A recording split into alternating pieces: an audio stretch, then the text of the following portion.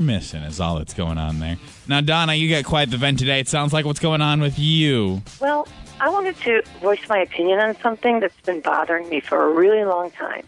Okay. I tried writing the newspaper and contacting TV stations, but nobody seems to want to stay with this.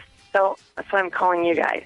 What's the issue? Well, over the past few years, I've been involved in 3 separate car accidents involving deer.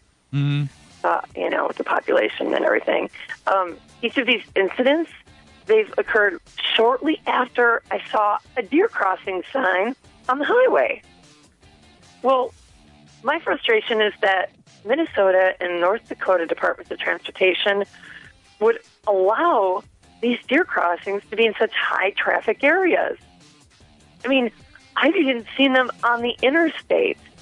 Why are we encouraging deer to cross at the interstate? I don't get it. That's such a high traffic area. I mean, you know, I understand that deer are wild animals and they need to travel across the streets occasionally to survive. And, of course, to find food. But it seems to me that so irresponsible of us to allow these deer crossings to be in areas where these deer are so likely to be struck by oncoming traffic.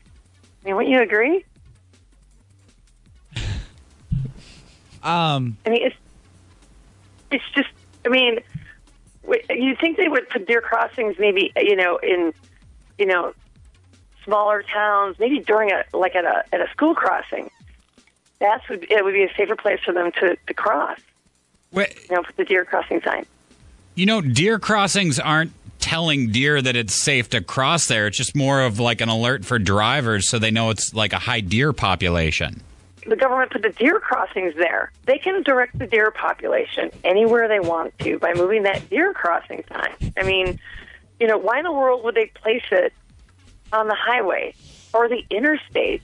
I mean, God, there are so many other places I can think of than putting the deer crossing signs on busy highways and interstates. You seem to be under the misunderstanding that the deer are somehow attracted to the deer crossing sign.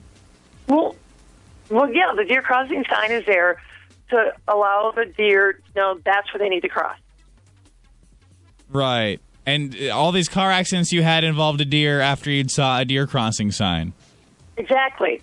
I mean, I'm trying to watch out for the deer, but, I mean, speed limit's 55, 65. How am I supposed to, you can't brake really quick if if the deer just is crossing in that deer crossing area.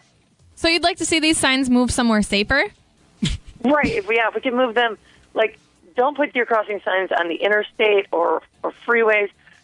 Put them in lower traffic areas. Somewhere where the speed limit's, a lot slower. Uh-huh. Maybe small towns. I don't know. I think school crossings is a good idea. Well, listen, we will. You say you've tried to contact quite a few people about this. Right, yeah. I wrote at least 3 or 4 letters. And we will spread the word, okay? We will try to kind of help you raise some awareness for this issue, okay? Oh, thank you. We need to move those deer crossing signs. We appreciate your comment this morning. All right, thanks. Bye.